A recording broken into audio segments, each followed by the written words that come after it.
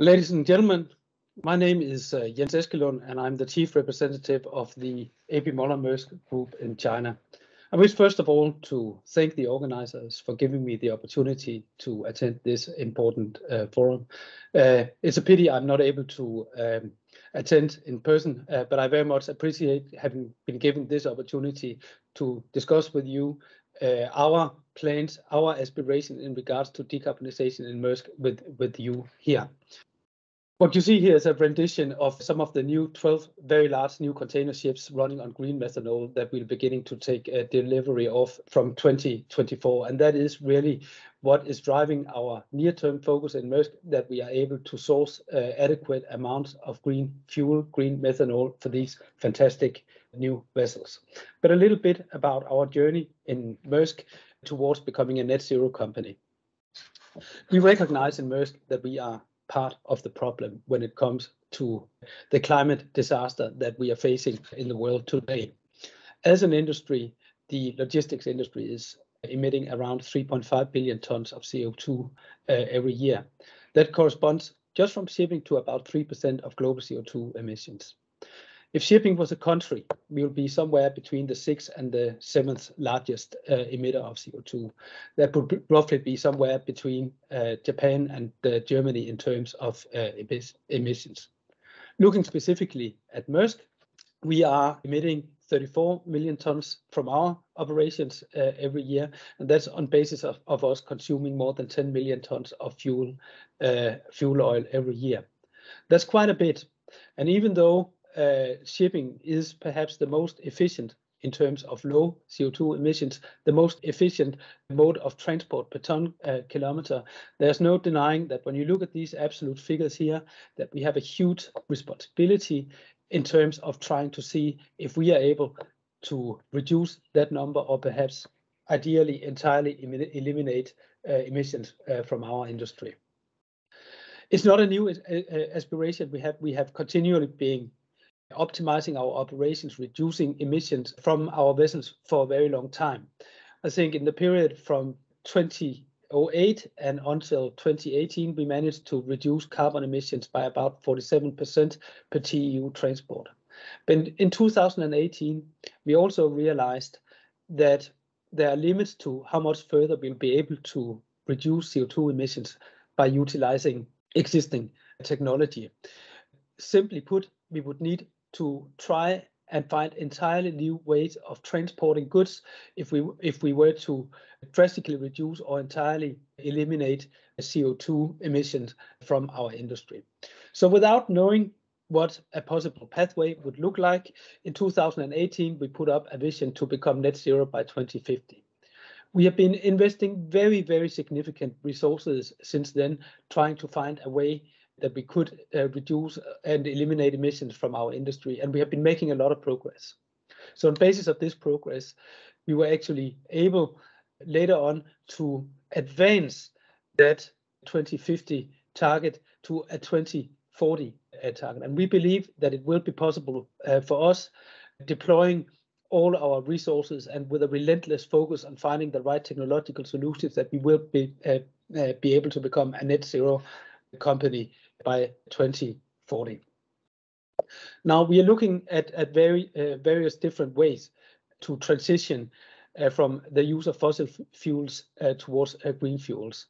And right now we're looking at 3 different fuels that are in various stages of completion. We already are using biodiesel. Methanol is a big new focus area for us. And then in the longer term, we believe that ammonia will have a promising future. Now, these 3 fuels that we are looking at, they are all in various stages of development, and they all have their advantages and their disadvantages.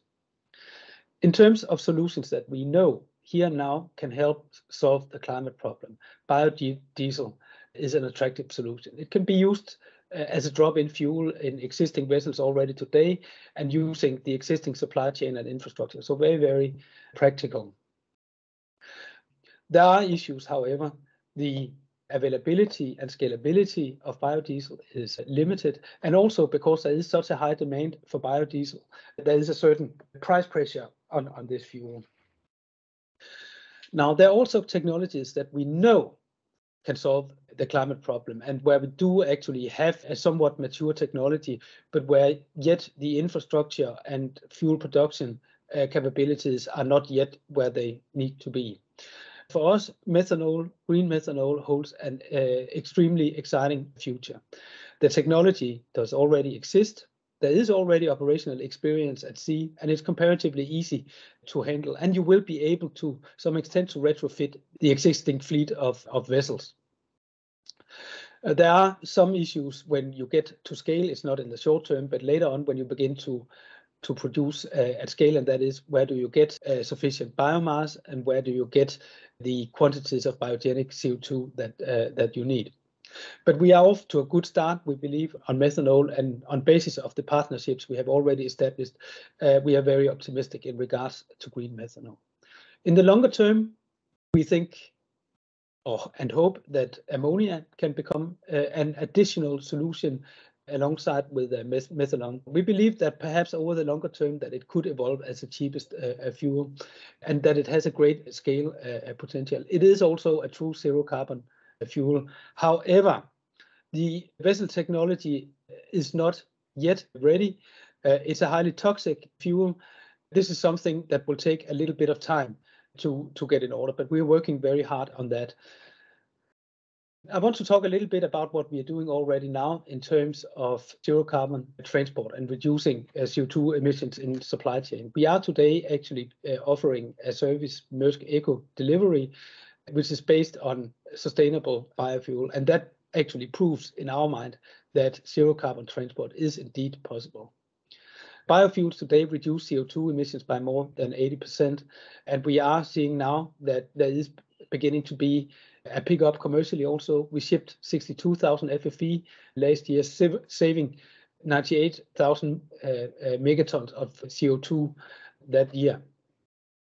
It is very timely that we also have the Netherlands Innovation Network participating here, because also when it comes to the green transition, Netherlands is a key hub for Maersk. Already today, we have the largest bunkering of conventional fuels in the port of Rotterdam. About 17% of our total bunkering is taking place there. But we also see the port of Rotterdam as a primary sourcing hub for renewable biodiesel in the future. And that is on basis of far-sighted policies, also initiatives by the Netherlands government towards promoting the introduction of renewable fuels. And maybe since this is Netherlands and China together joining here, also we would encourage that there is an exchange of best practices also in this regard between China and the Netherlands. The main issue for us to begin with was that we have not been able to source green methanol, and we have not been able to source green methanol because no one has been able to produce it, willing to produce it, because there are no demand.